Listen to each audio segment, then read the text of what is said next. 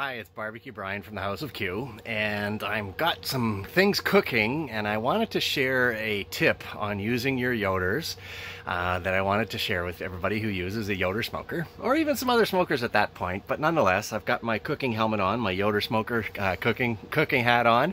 I've got the flat top right here, and my 1500 is right behind me over my left shoulder.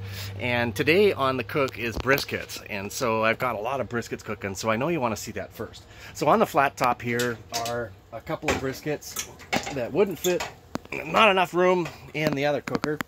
So there they are, and lunch with a ring of sausage. A couple of briskets looking awesome in there. And let me go over to the other one. This isn't necessarily my tip, but nonetheless, let me open that a little more. There we go. Over here is where the other 8 briskets. So I've got a total of 10 briskets cooking right now. And as the color adjusts right here, there we go. Now we can see them. So there's 8 briskets in here, 2 on the flat top right now.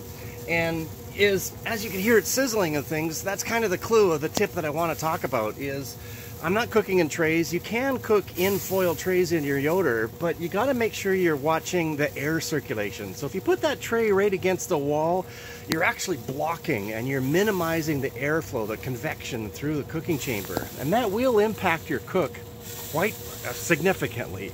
So keep that in mind. That'll be tip number 1. Make sure there's lots of air circulation, and you're going to get some awesome color and some smoke ring on your briskets. Now, tip number 2 is, as you can hear, it's sizzling and it renders and it starts to drip all over on the inside of this cooker. Let me show you what I want to point out. And truth be told, there's things like this that people forget to do every once in a while. Maybe I'm speaking about me, but I'm going to be brave and bold and say that there probably are people like me out there that forget to go right here to the drip bucket and empty this guy every once in a while. Keep an eye on this because it's about 3/4 of the way full right now. I still have quite a bit of cooking. It's not going to take long for this to be overflowing if I'm not paying attention. So don't forget about your drip bucket over here. Keep lots of airflow in your cooker, and you two are going to have an awesome brisket cook.